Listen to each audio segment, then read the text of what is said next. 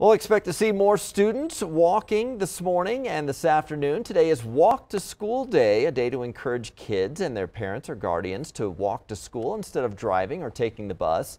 CDOT says typically only about 10% of kids walk or bike to school each day. By having more youth safely walking or biking to school, we're supporting healthier lifestyles.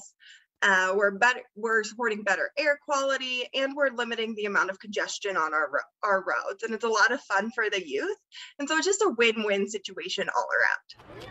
Safe Routes to School board member Maureen Bailey, who you just saw there, says walking to school helps kids start the day a little calmer, more relaxed, and more focused. 92 schools across Colorado are hosting special events today for Walk to School. So be careful out there if you are driving, but what a perfect day, Lisa, to walk or bike to school. I don't know. It's hard to get my kids to walk to the bus stop. They want me to drive them the 5 houses up. I'm like, no, we're walking. But yeah, please, if you can, get out and walk. It will be a beautiful day.